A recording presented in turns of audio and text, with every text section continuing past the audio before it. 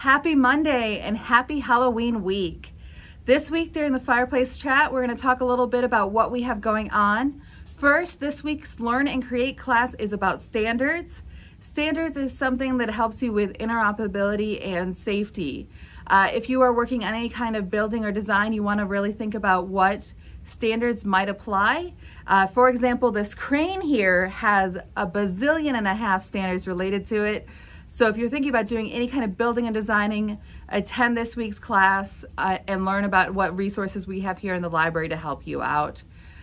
Secondly, this week is our kickoff for a photo competition.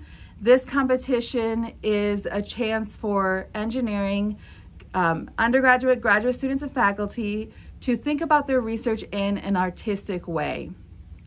Here's some examples from the University of Alberta. Here's a silicone piece underneath a microscope. Here is an epidemic that is and how it is spread. And here's an example they have of some smart vehicles.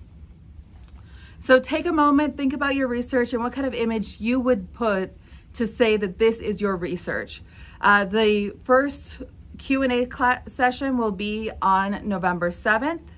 At 3 p.m. and the deadline is February 28th, so you have some time to think about it and what you would actually submit. The prizes are fabulous. There's a wireless Pro Beat headphones, as well as the second prize is a smart mug. All right, it's Halloween week. That means you might want to spice up your Halloween costume. This fabulous book, Make It, Wear It, has some wonderful ideas. This is one of just many books we have in our collection about wearable tech. So looking for some ways to spice up your Halloween costumes, this is the way to do it. Well, that is what I have for you today, and have a great week.